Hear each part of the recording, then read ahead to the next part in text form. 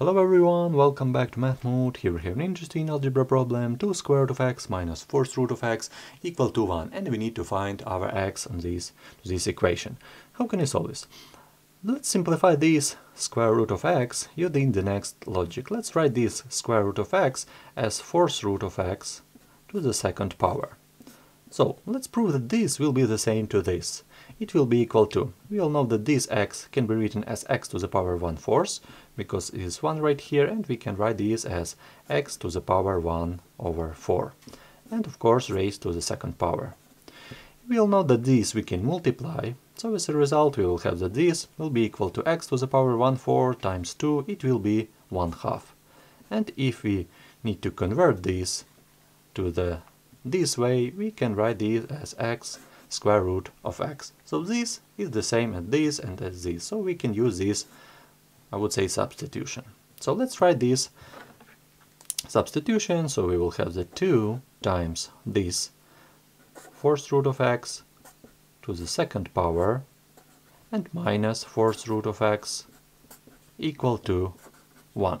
So this is the same as right here, so it's good, and let's solve it. Next step. Let's find next step how to solve this.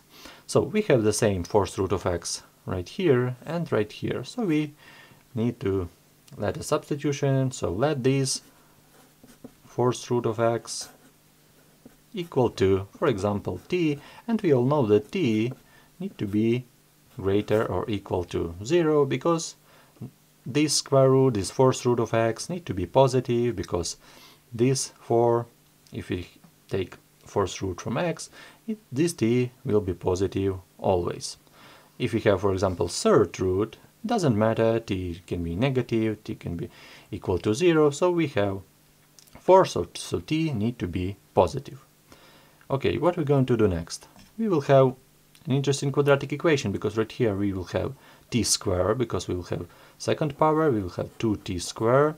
Right here we have only our t minus t, and I bring this one on the left, minus 1 equal to 0. So this is a classic quadratic equation. How can we solve this? Of course, we all know that a equal to 2, b equal to minus 1, and c equal to minus 1 as well.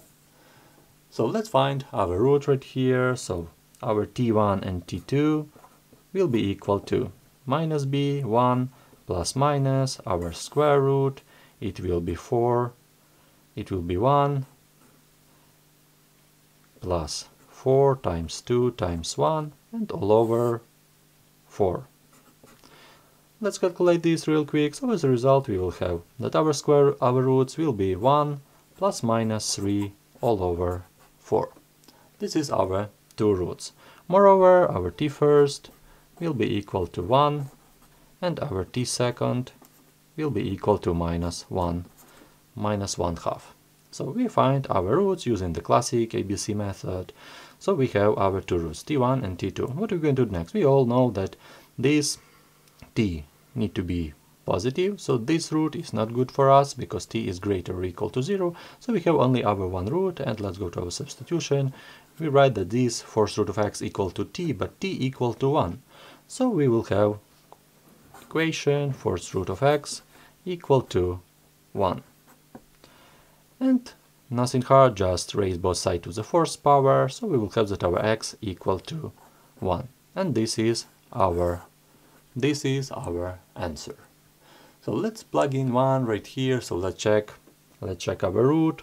So we will have the 2 times square root of 1 minus square root of 1 equal to 1. Let's check it. We will have 2 times 1, 1, 2 times 1, 2, minus 1, it will be equal to 1.